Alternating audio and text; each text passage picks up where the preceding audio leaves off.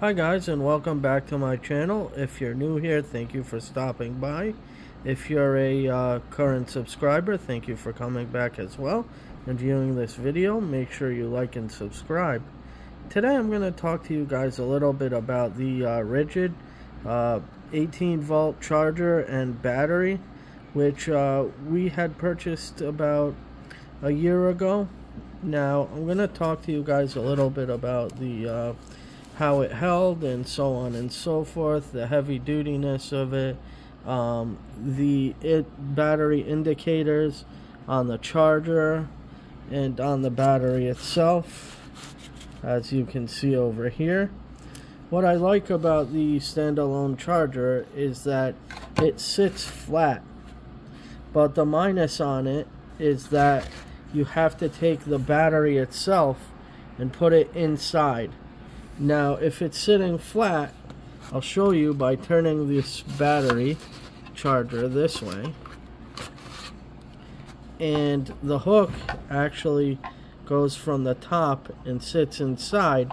But you guys also have to remember that you have to hit these two tabs, which are, you release it, you squeeze and let go, and it locks into the charger. Now, that's a pain in the butt because you have to line them up, and sometimes when you don't have it straight, you can't line them up. So that's a minus on it. Also, if the battery charger goes, you have to buy a brand new one, and the charger itself costs a lot more than buying the battery and the charger together. So now we're going to take a little bit of a look at the bottom of the charger. It's got its orange and black, the Ridgid color. Now, as you can see down here, what I don't like on it is it doesn't have the skew like the other QR codes that the other companies have. If I turn it this way again, you have all your information as far as the Li lithium ion battery. As you can see, the blue means that it's a good battery, and if you were in the red zone, it's not. So we're going to be looking at the tabs over here.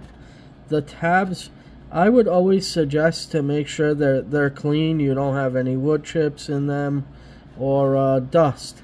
So it's best to keep it clean and stowed away when you're not using it. Now we're going to take a little look about the outlet adapter. This outlet adapter seems very, very flimsy. As you can see, the cord is your standard cord, and if you bend it, you run the risk of breaking it. And these chargers are expensive. It's your UL standard 110 volt, as you can see here. Now we're going to go over to the battery itself. Now the battery itself over here, if you take a look at it, and I have zoomed in a little bit on the tabs for the battery itself, which go straight into the charger and straight into the tool. Now over time, I have made sure that I have cleaned them off. As you can see right here, where the tab housing is, it's very, very clean. I always make sure also to make sure that I have not put any creases and dents in the plastic, because then that would mess up the railways. As you can see, if I turn it this way, you guys are going to see the railways and the notches. You also have your 2AH battery, which came standard on the drill driver set that I have showed in the past. Now, if I pull the battery forward, you guys are going to see the indicator. Now, I fully charge the battery, so when I press the indicator, it's fully charged.